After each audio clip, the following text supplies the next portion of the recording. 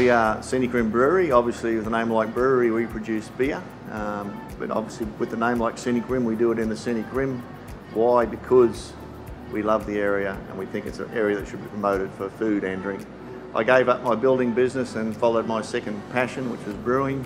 Found this beautiful old 140-year-old general store, thought the two would marry together and the journey began. People get the Eat Local Scenic Rim experience the moment they walk in the door. Hopefully it's got a lovely friendly welcome. We serve them beer, food that goes with beer, and then they walk out on the deck and experience the beautiful views and the atmosphere of living and eating in the Scenic Rim.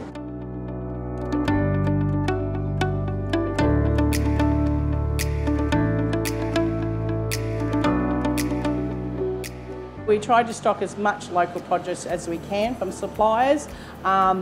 As I said, because we're a small business, we like to support other small businesses, but when people come to here, they want something unique.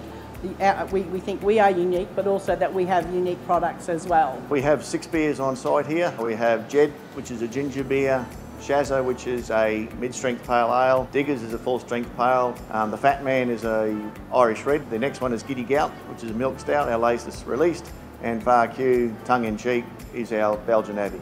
The best part of doing business in the Scenic Rim, apart from the fact we live here, the locals get the fact that local is important.